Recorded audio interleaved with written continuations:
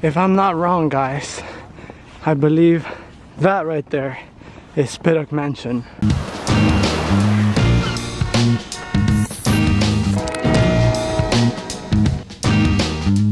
Hey there everyone, we just made it here to Lower Macleay Park. If you check the sign, it says Forest Park and that Macleay is the entrance to the park. But if you check on Google, you will see that it says that this is called Lower Macleay Park. This trail right here behind me is called the Lower Macleay Trail. It takes you very close to Pittock Mansion.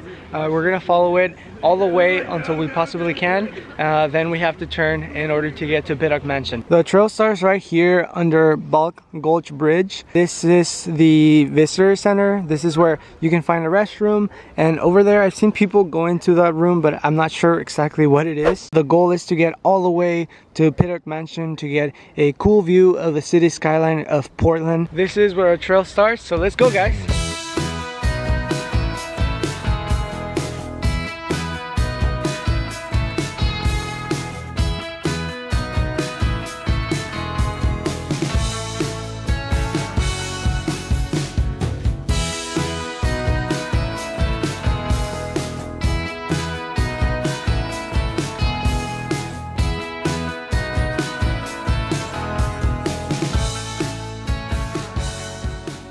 Look at this, guys. This looks like something from like Jurassic Park or something. This is just the beginning of the trail. There's like a little bridge that you have to cross. But this spot right here, whoa, it's really nice. There's a river going through it. I don't know what the best times are to come here. It's around 3. I think I mentioned that earlier, but I don't see a lot of people. But I say this because of the weather. Right now, we're in this specific part of the year where it starts raining a lot. So right now we don't see the sun. The sun is not out, but it's just cloudy. So I don't know if it'll start raining later, but we decided to take advantage today and come hike to Pittock Mansion. You'll come across a lot of places like this that allow you to get a closer look at the environment. From this section you can see the little river that flows through here along the trail. And you can also see the trees. Some of them have fallen over the river. When we came here to Portland, we knew that we were gonna be hiking like 3 places. One of them being Pittock Mansion, and we were preparing ourselves. I bought these hiking pants and my shoes, and it's really funny that a lot of people are here just like in normal clothes, walking their dogs. I'm sure they're not gonna go all the way up, but it's just funny. Some of the paths are really narrow, so you have to be very careful. You could easily slip and fall down the river, and you'll see moss all over everything. Like, look at this fence. It's like a hairy fence, and the trees too. Look at this thing. Like, this rock too is covered in moss. Look at that. We're right next to the little creek, and if you look closer you'll see some like little, I don't know exactly what they are, but they look like tiny snails. Those things are little snails that attach to the little rocks here in the creek. We want to see if we can find something bigger. Look at that, guys. I don't know if you can see. My girlfriend almost scared it off. She like looked at it and it got scared. But look at that. That's so cool. Whoa. This is like National Geographic, guys. I think my girlfriend said that it's an egret. No, it knows that we're following her. We're so close. Oh my god. That is so amazing how you get to see these things up close just like this. It's just right there. That on itself was already worth the trip, I think.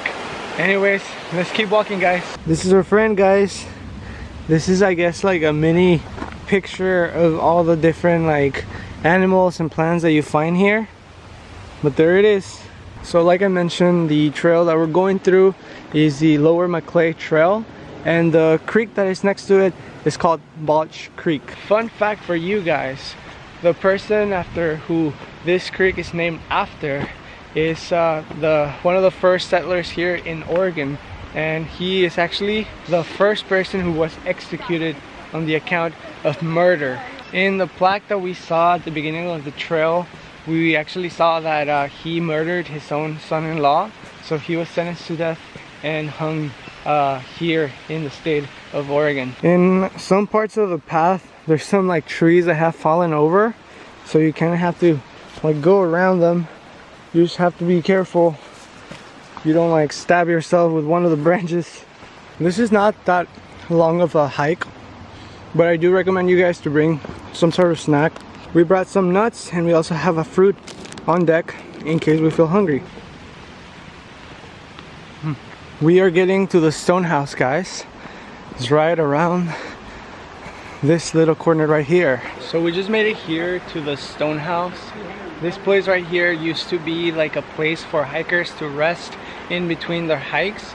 A long time ago it got destroyed by like some weather events. I don't know if it was like a storm or whatever.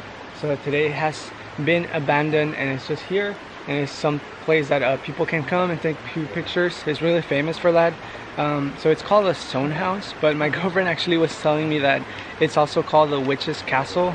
I guess some people think that it's haunted or something. They just want to add some lore to it. You guys want to go inside? See what we can find? Whoa, it's so dark in here. Boom! I think you can get on top of it. Let me see if I can take a look up here. Here we are at the top of the stone house. Check it out, you guys. We are here at the top of the stone house. Let's take a quick look over this side, and you can see that's where I was at the beginning, and you can easily go down through the other side. We're moving now. We can't wait to Pittock Mansion just because we need to get to a bathroom. My girlfriend, she's a little impatient, but it's because she needs to go. I see the bridge, you guys. That's where we turn, finally making progress. She's happy, look at her. That's her happy walk.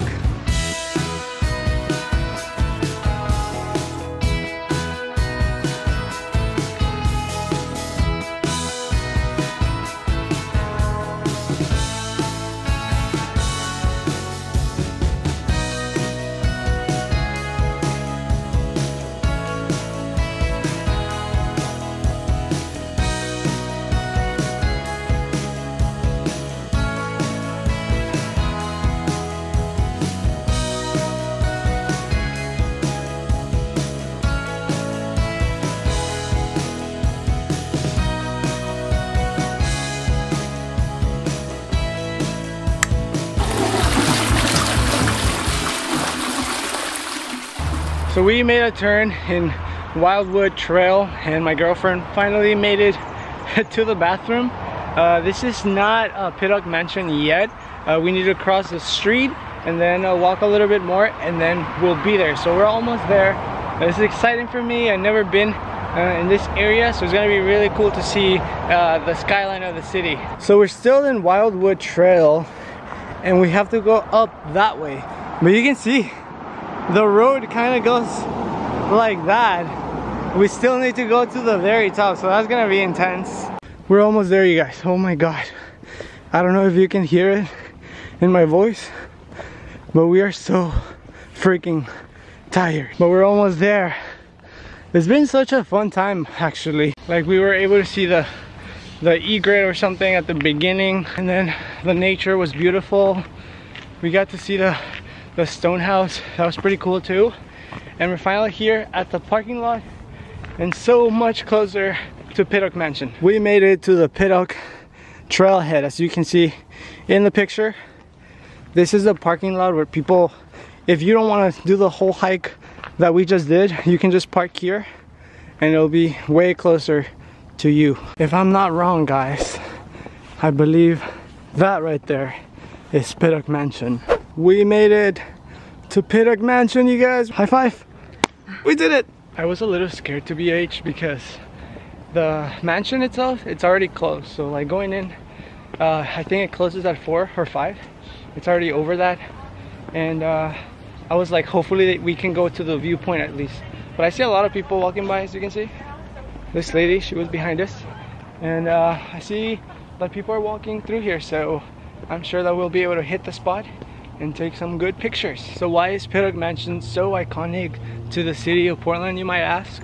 Well, this is the house of some of the earliest settlers who arrived here in Oregon and made Portland what it is today. I was reading the plaque over there and it has some really cool facts about this place. So Henry Pittock and his wife Georgiana, I don't know if I'm pronouncing that correctly, they arrived here when Portland was just like a muddy city and there was nothing, and the family became one of the first peoples to start development, create jobs in this area where in the future it would become the city of Portland. As you can see here, it shows that Henry found work at the Weekly Oregonian, where he then became the owner and the publisher. His wife, picture right here, survived the Oregon Trail to then become the founder of many organizations and charities. And you can see a picture down here.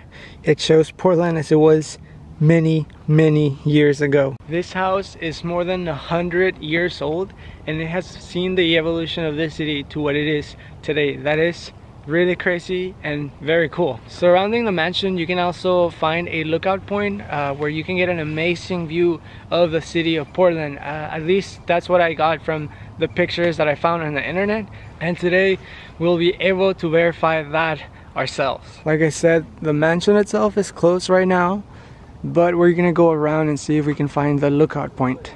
Look over there, you guys. I think I see where the viewpoint is. That's where everyone else is at. This is so exciting, guys. Like when we were planning to come here, this is one of the things that I was like, I haven't been to before and that I really wanted to come and see. So this is the lookout, guys. It's a bunch of people here, and there's also like little tables where you can have like your picnic or lunch, but everyone is using them as benches, as you can see. I'm gonna look a little bit closer so I can show you guys. But look at this beauty. Look at this view. That over there is downtown Portland. And from here we can see the stadium. Let me zoom in real quick. I don't know if that's clear enough, but that is the Portland Timbers Stadium. That one right there, that is the stadium of the Portland Trailblazers, so the basketball team. This one right here is the Wells Fargo building. And this little building right here is the convention center. I'm not an expert in the city, but here's a plaque that tells you what some of the things that you see in the skyline are, such as Providence Park, that is the one that I mentioned earlier. That is the Portland Timbers Stadium. So that is all from me today, you guys. Hopefully you guys enjoy coming along with us. It was really fun to bring you guys with us. And if you want to see more videos like this one, I would recommend for you guys to click on the like button and also subscribe to my channel if you want to see more videos like this one. Anyways, you guys, always remember to be kind, have an open mind. We'll see you next time.